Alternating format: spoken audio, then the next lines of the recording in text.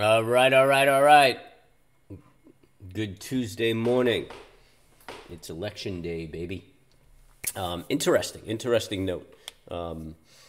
It actually appears statistically that more blue collar workers and minorities are rolling over to the Republican Party than ever before.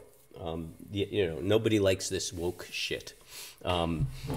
Which, I'm about the environment, being responsible, taking care of it. It's a very important topic to me, but, I don't like the Nazism that's going on with it.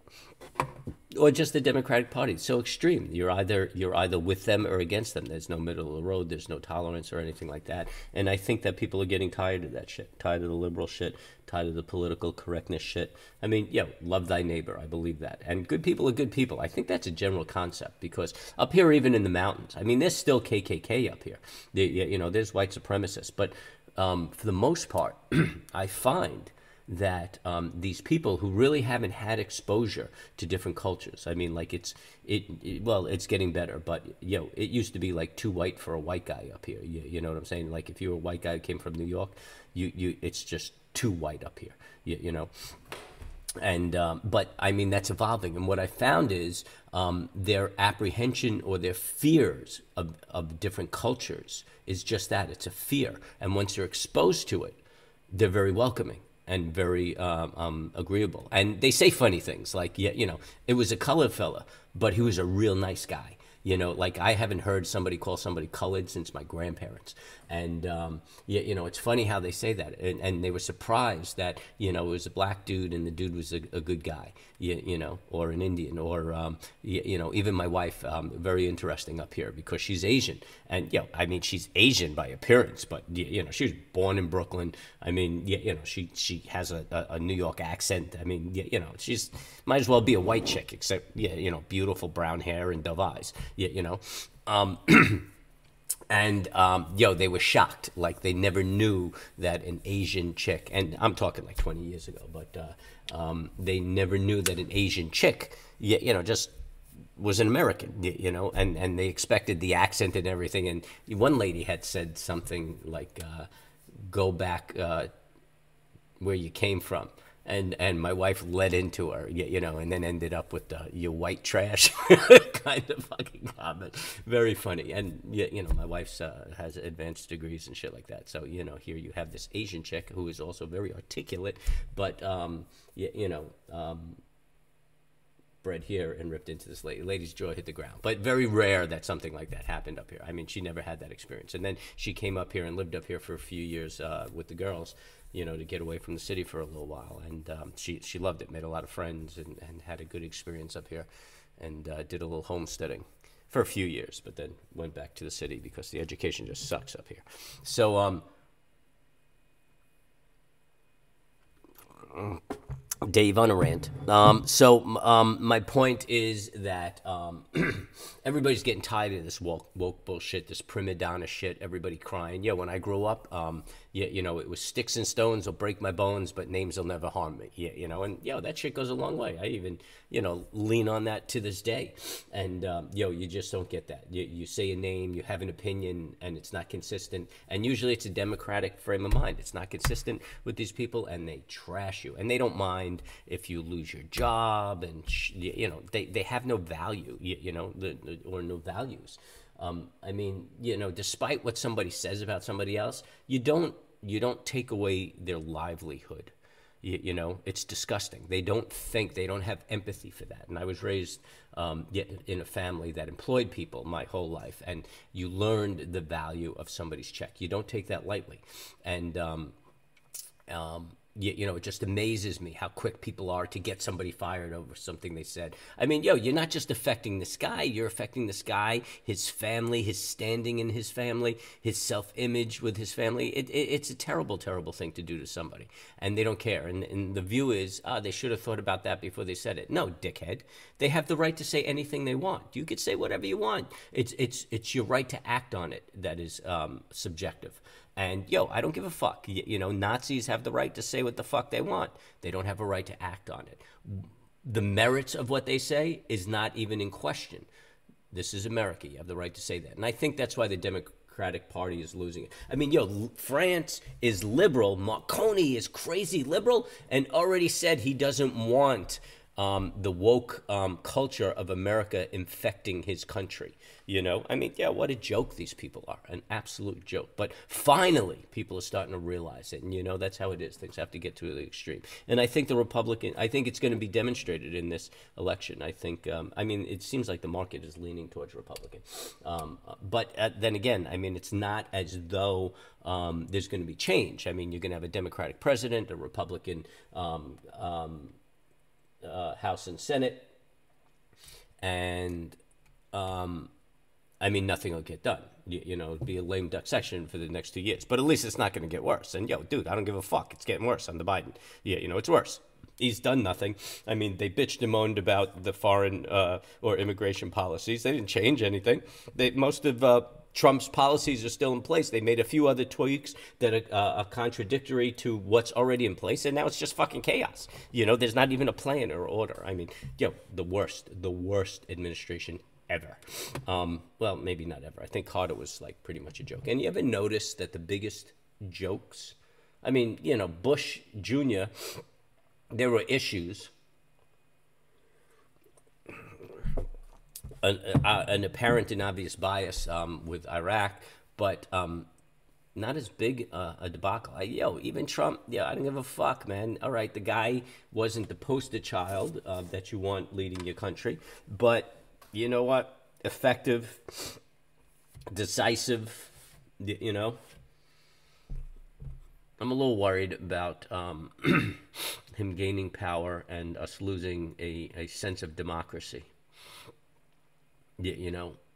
So it could go both ways. With the election, either he cleans it up, because I don't give a fuck.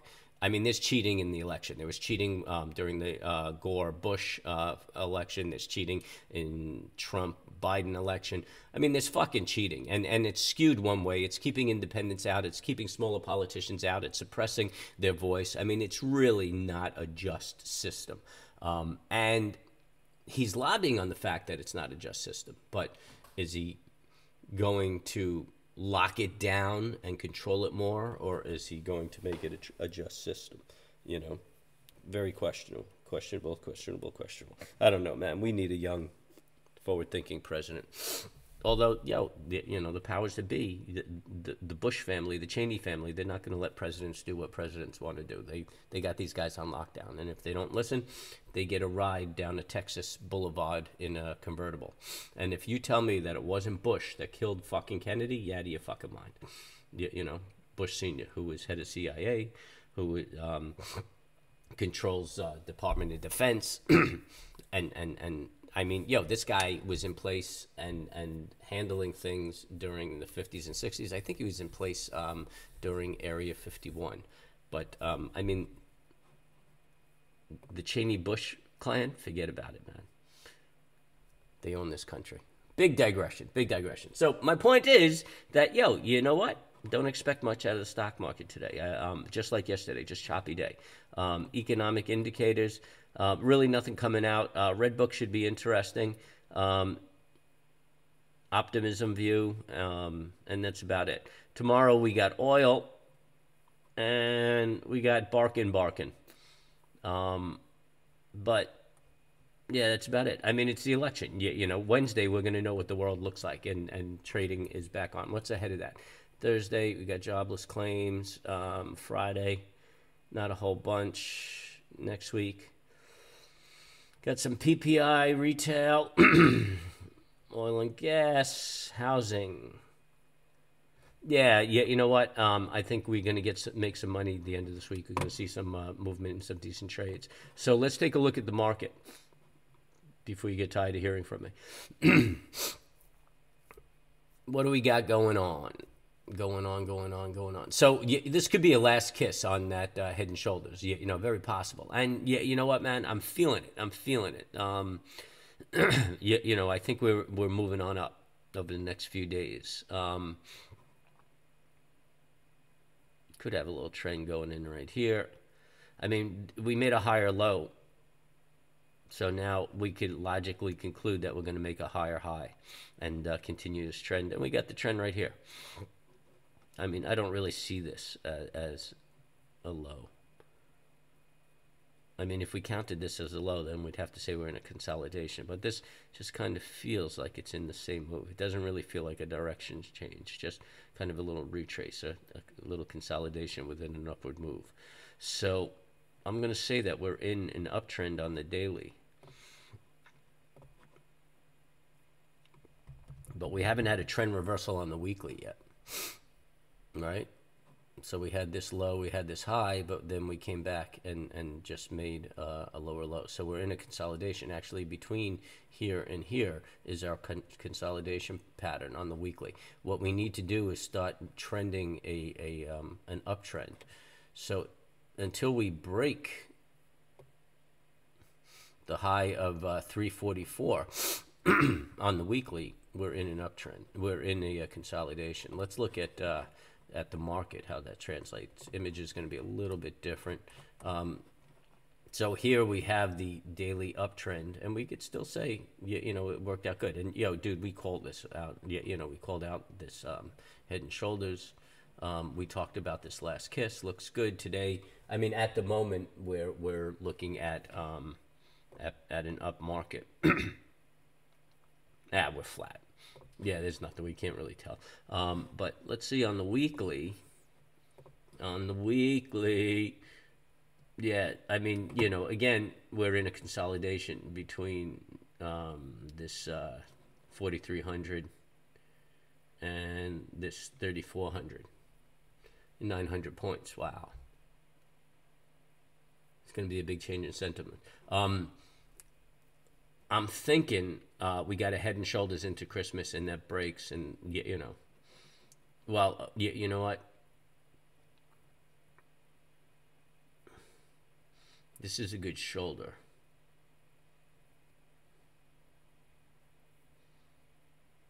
The neckline should be about. No, this is the heads, really. So the neckline. I give the neckline 4170. Yeah, into June.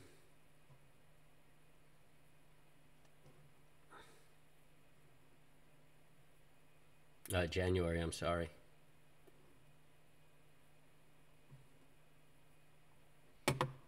May.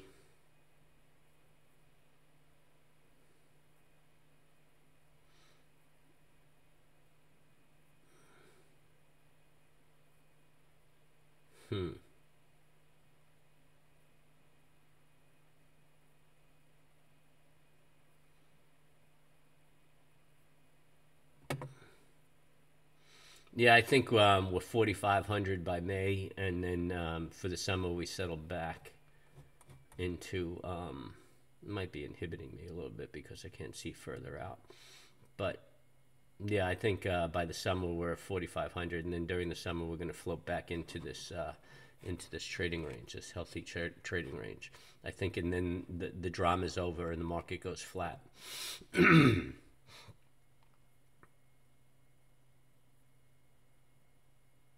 But again, short term is going to depend on what transpires today. I'm not really going to bother to look at everything else, given the fact that